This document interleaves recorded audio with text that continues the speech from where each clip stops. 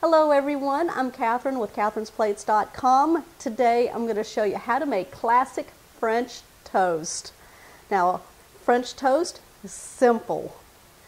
You can use any type of bread that you have, and then it has an egg custard that we're going to make. We're going to sweeten it, and then all you have to do is fry them up. Grab your large frying pan or your griddle, and let's put this one together. The first thing we're going to do is make the egg-based custard so that we can dunk our bread into it. We're going to crack 6 eggs. I am using a pie plate because it's thin, narrow, and it'll be good to put the bread in and get it nice and soaked. All right, just crack the 6 eggs.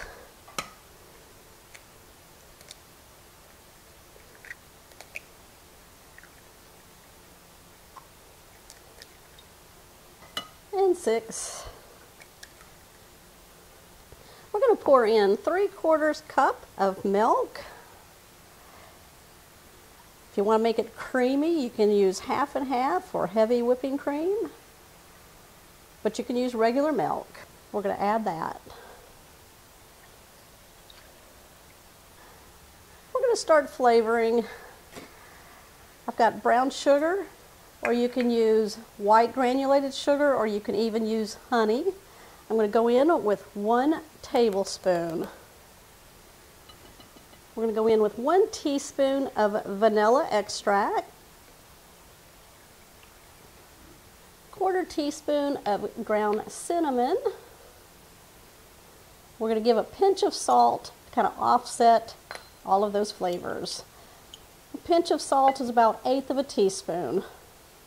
That's mine anyway. We're just going to beat this all together. I'm going to use a fork, or you can use a whisk. And start breaking up the yolks. Give it some time. I don't mean the seasoning. Time. You want it whisked up really well. It smells good. Love that cinnamon in there. Yeah, that looks really good. We're going to set this off to the side.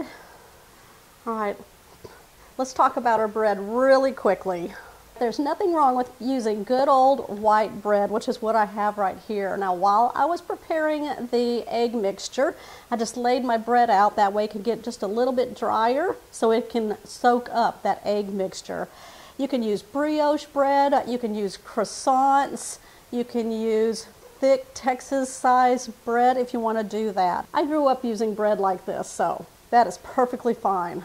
I've got 8 pieces here, and it'll probably be more than that. Okay, if you were in my house right now, you would be smelling bacon. I have it in the oven cooking, so that way it's done when the French toast is. Let's take our bread, let's go to the back burner back there, and we're going to start making our French toast. I've got my bread, I've got my egg mixture, some oil, butter, and we've got our narrow, thin frying pan.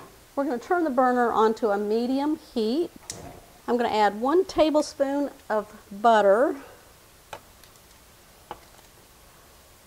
Now, to keep the butter from browning, we're going to add just a little slurry of some oil, just a little bit. There we go. We want to get this to a sizzle stage.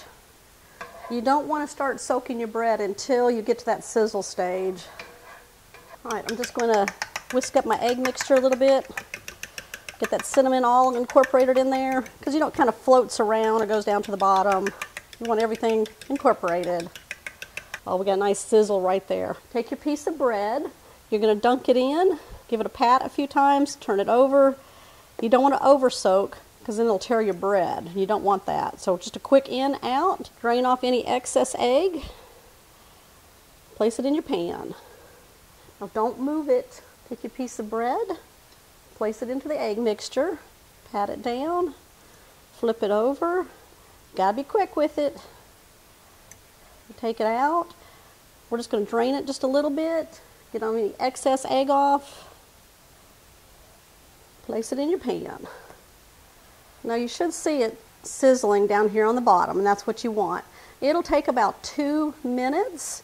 I would give a peek every so often around the 1 minute mark, the 1.5 minute mark, and just check. You want it nice and golden brown on the bottom before we flip it over. All right, we're going to start flipping it over.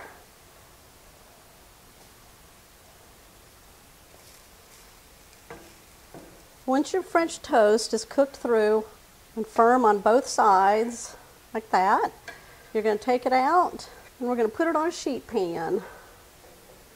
And then you're going to keep going. Add some additional butter to your pan for each French toast.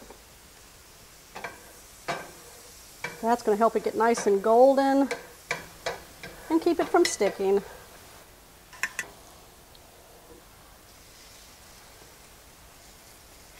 Now you can pop your French toast that's on a sheet pan in your oven. I would preheat it to 275 degrees. That will keep them nice and warm as you're making your French toast.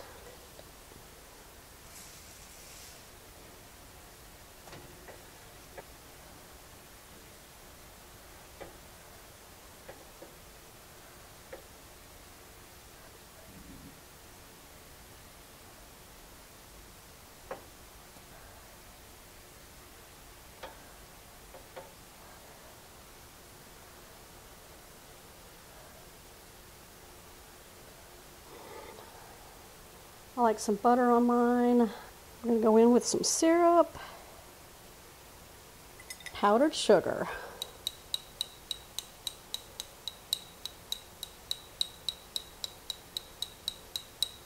classic French toast.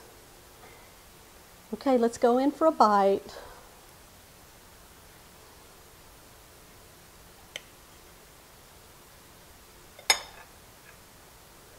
Oh, syrup. Mmm.